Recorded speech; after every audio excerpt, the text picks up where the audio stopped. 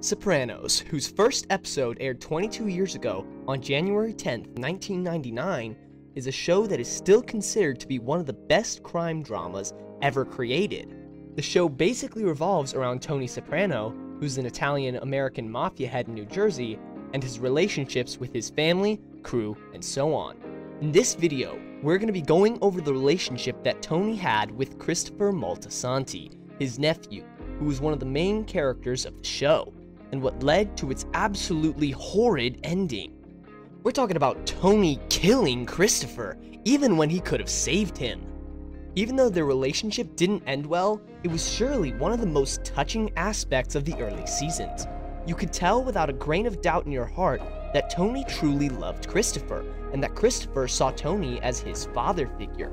This is supported by the fact that Tony's world was turned completely upside down when Christopher was shot in Season 2.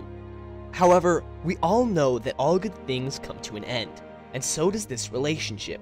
The downfall of this relationship began when Christopher's heroin addiction reached a point where intervention became necessary.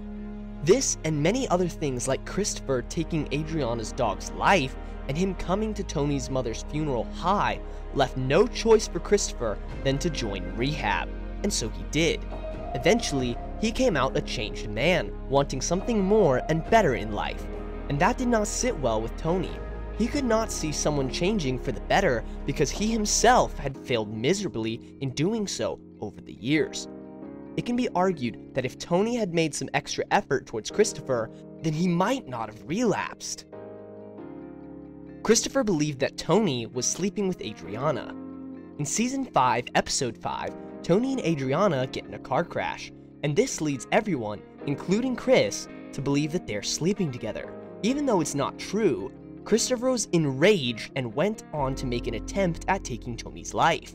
If someone else did this, they would have faced the wrath of Tony Soprano.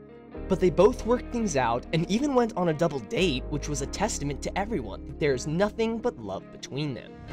However, that was not the end of it for Christopher, because he went on to produce a film about an assassin who takes revenge on his boss for sleeping with his fiancée.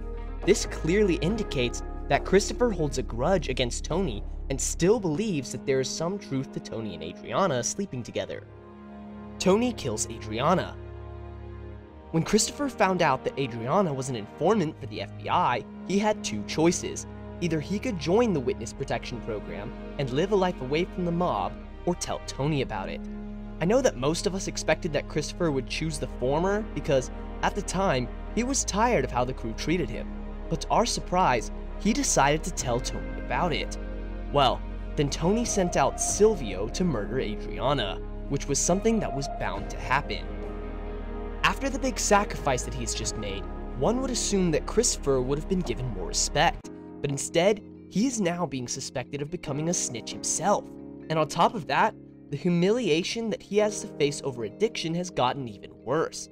All this combined played a massive role in Christopher's relapse in Season 6, because he knew in the back of his head that he had given away the only woman that had ever truly loved him, and that there is nothing in the whole wide world that he can do to change that.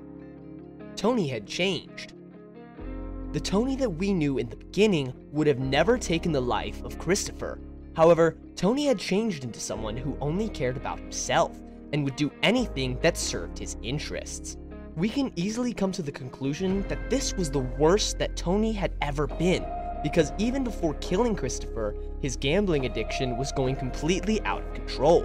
He also gets in one of the most brutal fights with his wife, and much, much more. What truly makes us see the pure evil that Tony has become is the fact that when people come and console him, he seems simply annoyed by it. Tony has reached a point where even a psychopathic murderer like Polly seems like a better human being than him. Tony even comes clean to his psychiatrist, Jennifer Milfy, in a dream that he is glad about Christopher's death and says, "You know what? This is bullshit. I have not been able to tell anyone this. I am relieved. A weak, sniveling, lying drug addict, the biggest blunder of my life, is now gone."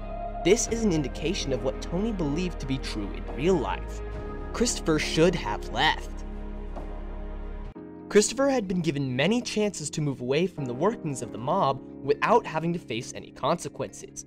whether it be Tony telling him that he would have to leave if he wanted to pursue a career in Hollywood, or when Adriana presented him with the opportunity to join the witness protection program of the FBI.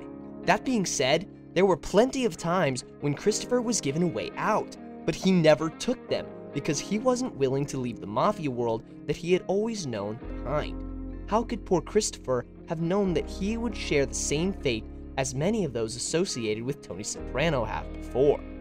The scene where Christopher dies. Junior, a man that Tony respected, had told Tony many years ago that when a dog gets rabies, you put it down, implying that it was in everyone's best interest to kill Christopher. It seems like Tony finally decided that it was time to accept that advice. One night, when Christopher was driving Tony back from a meeting with the Shah of Iran, Christopher took his eyes off the road and crossed into the other lane in which there was a car coming in from the opposite direction. In an attempt to avoid an accident, Christopher made a hard turn, to which the car swerved off the road and crashed. Luckily for Tony, he was wearing a seatbelt, and unfortunately, Christopher was not, because of which he was very badly hurt. Christopher pleaded with Tony to help him and revealed to him that he would not pass the drug test and lose his license. At this moment, Tony sees the baby seat in the back with a tree branch through it. Maybe the camera was panning there to show that Tony's addiction was not a menace to himself, but also the people that are close to him. Tony realizes that because it could have very possibly been Christopher's daughter in that seat. Tony gets out of the car and, in an attempt to save Christopher, who is gushing out blood from his mouth at this point, dials 911, but does not call them because he sees this as an excellent opportunity to get rid of his prodigy, who has been nothing but an utter disappointment his entire life. Tony ends up suffocating Christopher by pinching his nose until his soul leaves his body. No one ever found out that it was Tony who had killed Christopher, and Tony had added another name to the list of close associates, like Tony B and Pussy, that he had killed. With that, we come to the end of our video, and we're certain that you have some of your own views on the topic. Make sure to let us know about them in the comments section below. We hope you've enjoyed this video. Do leave a like and subscribe for more content. Till next time.